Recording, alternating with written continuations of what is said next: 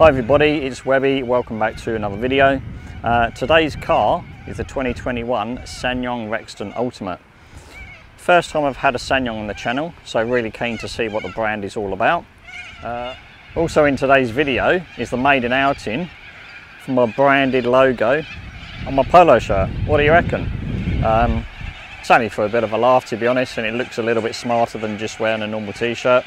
So yeah, thought I'd get myself a branded logo t-shirt. Hopefully you like it. Anyway, onto the car. So it's a 2021 Ssangyong Rexton Ultimate.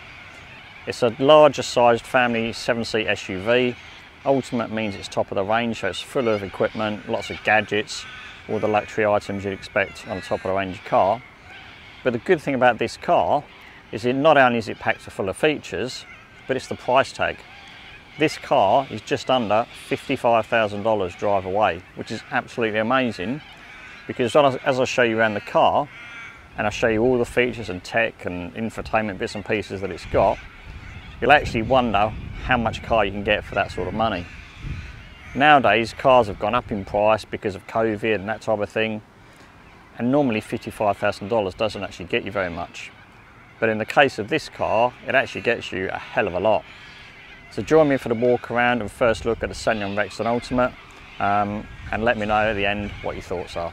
So let's have a look at the styling on the outside first of all. I'll do a quick walk around and show you what I think of the outside.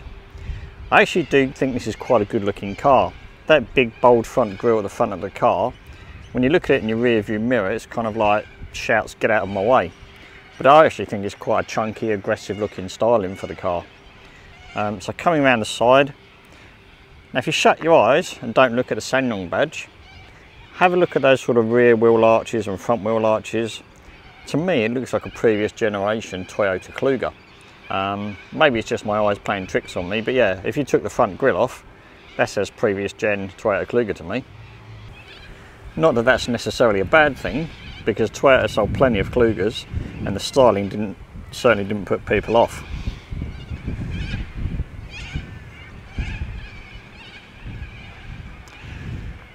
And looking at the back of the car, again, quite a handsome beast.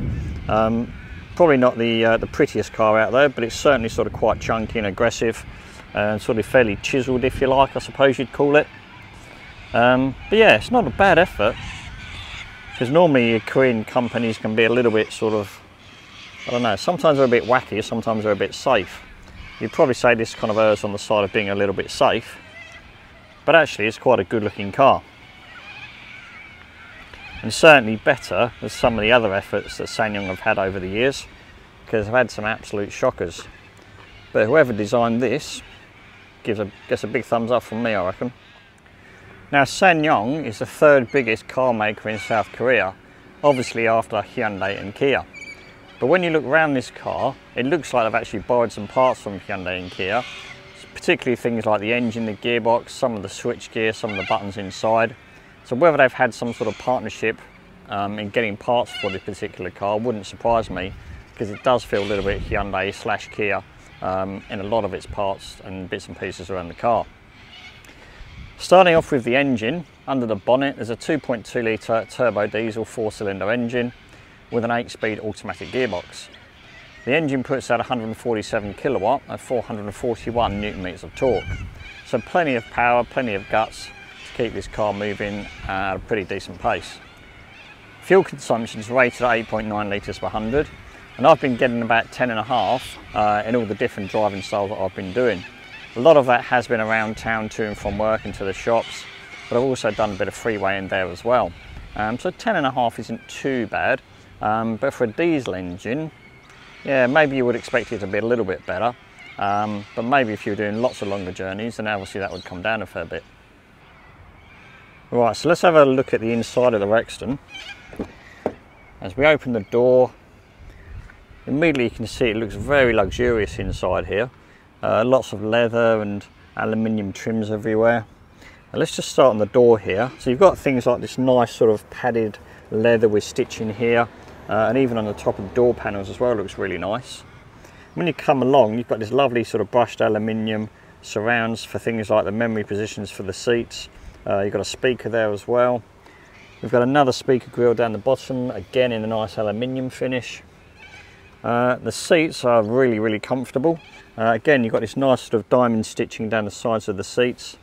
The centre of the seats are perforated because the seats are heated and air conditioned. Again, $55,000, absolutely blows your mind. Coming down, we've got all the electric switches there for the seats. Obviously I mentioned the memory positions a minute ago. And then up there we've got a sunroof. Unfortunately it's only a smaller size roof. Would have been nice to see a bigger sunroof. I guess that would have meant a bit of an increase in price, but you know, I'm sure people would have happily spent a little bit more to get a panoramic sunroof. Now coming to the dashboard side of things, we've got a lovely leather steering wheel here, which is actually flat bottomed. Buttons over this side for things like your radio, your phone. This side you've got your cruise control, and then some buttons operate the screen in front of the driver.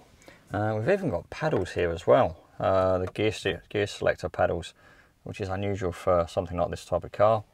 Indicators are actually on the left, so anyone who's driven a European car, including me, will be quite used to having indicators on the left hand side. Digital display in front of the driver, which is nice and clear, easy to read.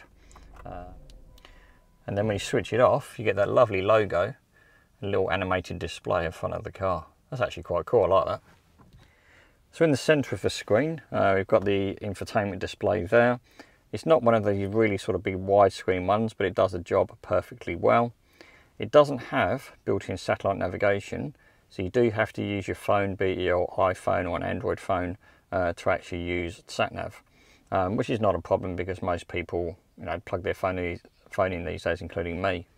There is one gripe when you use an Apple CarPlay though, is the buttons are normally this side of the screen to get your quick access buttons, but for some reason they're over here, and the screen does feel slightly tilted towards the passenger, which is really odd.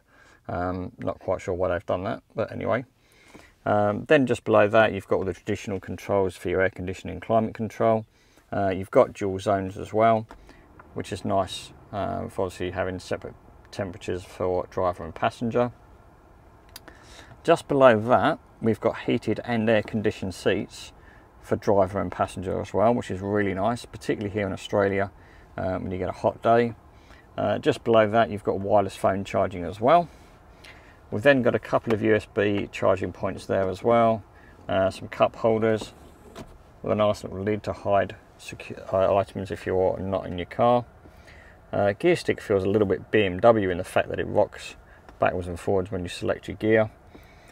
We've got obviously the usual buttons down here, so drive select mode, sensors, cameras, electronic handbrake and auto hold function, and then a button there for parking. Now with the camera button, when you press that, I'll show you what happens there. So it brings up the cameras that are on the car, so you've got one at the front and one at the back, and it gives you a couple of options here as what you want to actually see. So the minute we're using the front camera, if you hit that one, you've got the right hand side of the car. You've then got a wide view at the front, and then you've got full range. You can actually adjust sort of what angle you want the camera to look at. And if we press it again, then we can flick to the back. Again, you've got the same options, full range, wide view. So again, that's better for parking. And then again, you can switch over to the right hand side of the car. But you can also change how you want the view to be as well. So you've got a 3D mode there as well, which is actually pretty cool. And then with your finger, you can literally just twist it like that and get an outside view, like an aerial bird's eye view of the car. So again, helps when you're parking.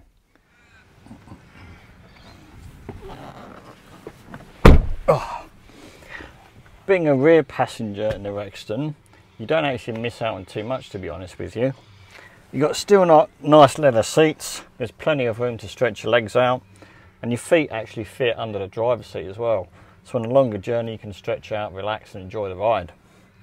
We still get all the nice sort of soft leather touch in here on the doors, and also the soft touch materials on the top of the doors. And a really nice feature is in the back, the outer two passengers have got a heated seat as well. Again, it's another touch that comes from Hyundai and Kia. So you can definitely see they've shared some parts between the three brands. Not that that's a bad thing, because having heated seats in the back of a car is actually quite nice in the winter. Now in the middle, it's good to see a couple of air vents, and there's also a couple of USB charging points, and also a 12-volt socket as well. In between the two middle seats, we've obviously got the standard fold down armrest with a couple of cup holders there, which is nice. But also there's a little cubby hole in there as well. So if you've got any bits and pieces you want to sort of store away without them flying around the back of the cabin, that's actually a neat little idea. Headspace is actually really good. Even someone who's sort of 6 foot tall would be quite happy sat back here, I reckon. There's only probably a couple of negatives in the back here. The middle seats don't slide backwards and forwards like I do in most 7-seat SUVs. So you can't adjust the amount of foot room that people in the third row get. The other one is the fact that you don't get the panoramic sunroof that I mentioned earlier. It does feel a little bit sort of dark and claustrophobic in the back here. Although it's nice, you've got decent sized side windows, you get a great view out the front of the car, and obviously you do get a bit of light coming in from the sunroof. It would have been nicer for the sunroof to sort of come back here, so you get much more light coming in as you're driving along. So access to the third row is easy enough. You have to fold up the middle row seat just here, and then enables you to get into the back. So let me just climb inside and I'll show you what it's like.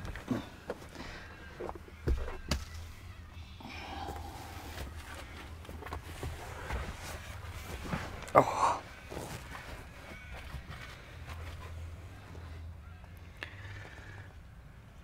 As you can see, you don't get a whole lot of knee room and leg room back here, which, as I mentioned earlier, if you were able to slide that middle row forward, it will actually make space in the back a lot better for the third row passengers.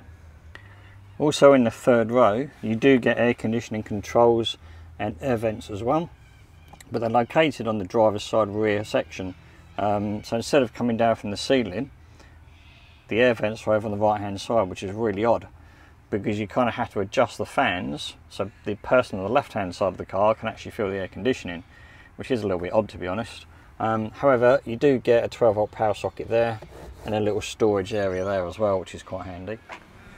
There's a really decent sized boot when you've got only 5 seats in place, and this section here is actually adjustable, so you can have a little bit of storage underneath, which then also gives you a flat load floor where you can actually lift it up and obviously access bits and pieces there as well. The other trick you can do is this slots down there, so you can either stop things from moving around in the back of the car and obviously fling into the boot, or vice versa, you can stop stuff flying into the back of the car. So that's actually quite a nifty idea.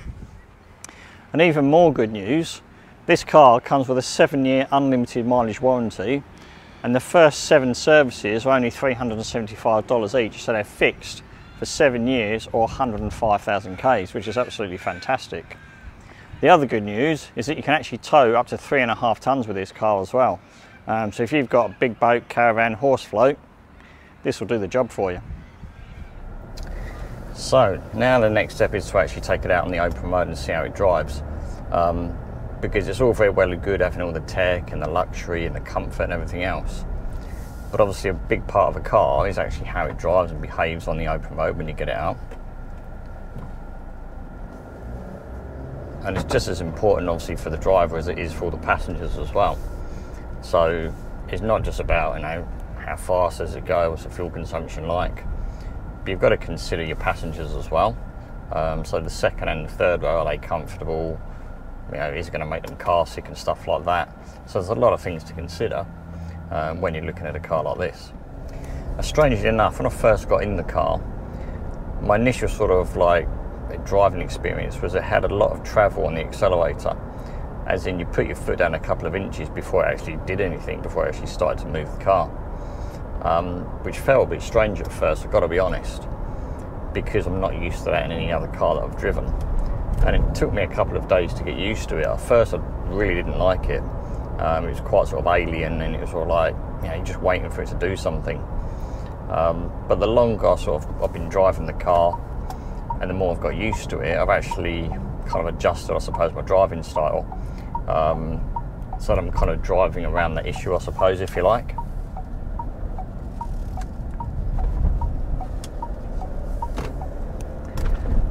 But once you, so yeah, the initial kind of takeoff does feel a little bit kind of like lacking in response. But once you actually get going and you're up into sort of second and third gear, it actually drives really well.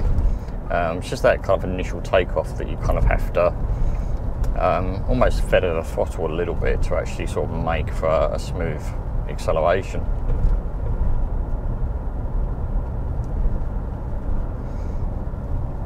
The visibility as you're driving along is really good. Obviously the front windscreen is a decent size, all the side windows are really good. We've got the blind spot monitor as well. That helps obviously when you're on the freeway and overtaking on dual carriageways and that type of thing. So it's an easy car to drive. It's no more difficult than any other 7-seat SUV. Things you will notice though is definitely its DNA from being a dual cab ute. So where they've kind of obviously, a dual cab ute, you've got a suspension set up that is designed to sort of be used when the car's empty, plus also when it's carrying a load. It feels that the suspension is very similar in this car, because it's got 20-inch wheels, which obviously do have some effect on sort of the ride and quality of the handling, and you sort of do feel it when you sort of hit a bump and that type of thing. So it's firm in that respect. But then on the flip side, if you sort of have to brake quite harshly, the front nose does dip down a fair bit. So it's almost like it's hard suspension, but it's softly sprung, and it's a strange sort of sensation. You do have to get used to it. And the brake pedal is a little bit soft as well. So those two combined, you kind of have to start braking a little bit earlier than you might do in another car, just because you're trying to sort of, I guess, level out the handle, and you don't want it to sort of dive too much under braking. You're trying to make it for a smooth driving experience for obviously your passengers. So you maybe just have to think a little bit about actually your driving style. Or certainly, well, that's what I found anyway, because if you don't, it can be sort of a little bit sort of uncomfortable and a bit jerky and a bit sort of wallowy when you're going around the corners. It's fairly quiet inside the cabin. Not a lot of road noise gets through, not too much wind noise gets into the cabin. So they have done a really good job with the sound installation, which is nice. I've noticed with this, with the driving position, it's a nice, sort of everything's dead straight. There's no sort of off-centre pedals or steering wheel or anything. But even though I'm only 5'7", I feel like I'm sitting up really high, and the seat's in its lowest position. So you can't go any lower. So if you had someone who's 6 foot plus, they might struggle a little bit in terms of headroom. I'm okay, like I say, 5'7", I'm always going to have plenty of space. But yeah, if you've got someone over 6 foot, they might struggle, because this is the lowest the seat goes. The nice thing with the seating though, is you've got 3 memory positions on the buttons over here on the door. So you can actually store different seat positions for 3 drivers. Which is actually quite a nice feature. The turning circle is actually quite good on this car. For such a big car, it turns quite easily, and it's kind of, you're not doing too many 3-point or 5-point turns to try and get around, a sort of fairly tight road.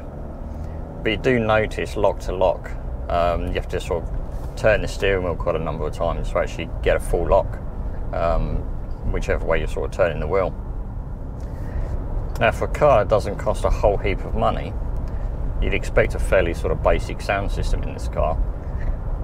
But it's actually got a really good sound system. There's plenty of bass, there's plenty of adjustment on the screen, on the dashboard. And it definitely surprised me, because I wasn't really expecting much. I thought it'd be sort of fairly tinny and, just not up to the job really. But I have to say, I've been quite impressed with the quality of the speakers in this car. One question I have been asked quite a lot when I've been speaking to sort of friends and work colleagues is, what is it?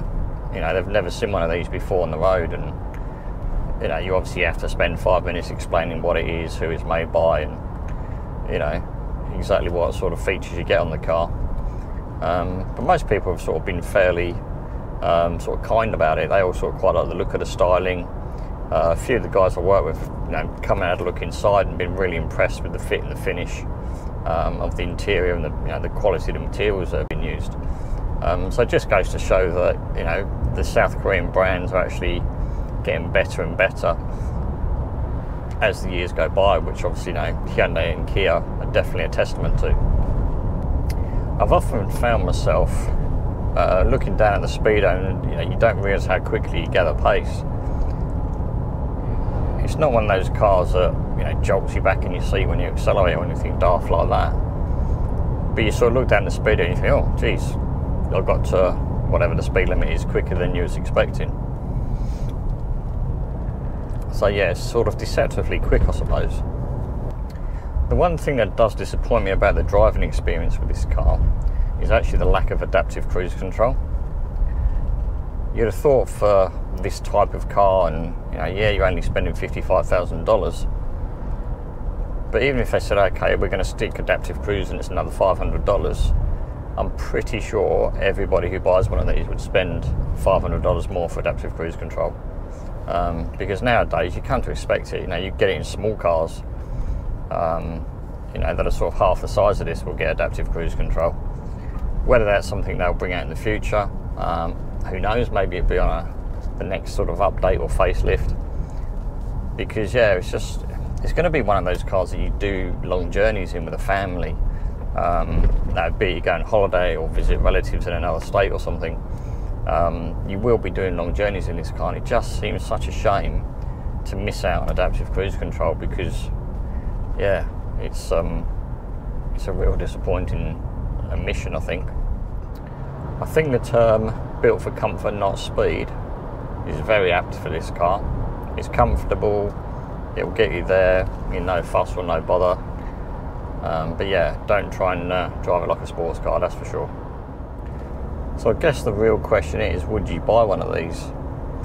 I'd definitely have to say you've got to put it on your shopping list. If you're in the market for a 7-seat family SUV with a decent engine, plenty of equipment and a really good long warranty, then yeah, it definitely has to go on your shopping list. There are a couple of downsides to it. Like I said, no adaptive cruise control, the slightly small screen for the sat nav, and the fact that the buttons are on the left hand side of the Apple CarPlay. For some people it might not be important. I would personally like the adaptive cruise control. I can get around the buttons of the CarPlay, you know, you get used to that. But yeah, I'd really like the adaptive cruise control. That's one thing that I think is definitely a bit disappointing for me personally. But in terms of a family car that can seat 7 in comfort, has plenty of gadgets, it hits the nail on the head. It really does sort of fill the brief that a lot of people are looking for in a family car. So yeah, for sure, really consider one of these. And for the money, you know, you've definitely got to sort of give it a strong consideration. So that's the end of this video reviewing the 2021 Ssangyong Rexton Ultimate. I have to say I've been actually quite impressed with this car. It's the first time I've actually reviewed or driven a Ssangyong, and I didn't really know what to expect.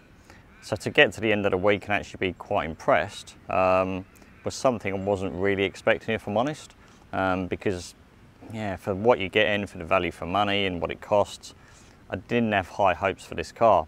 But like I say, I've been really impressed with it.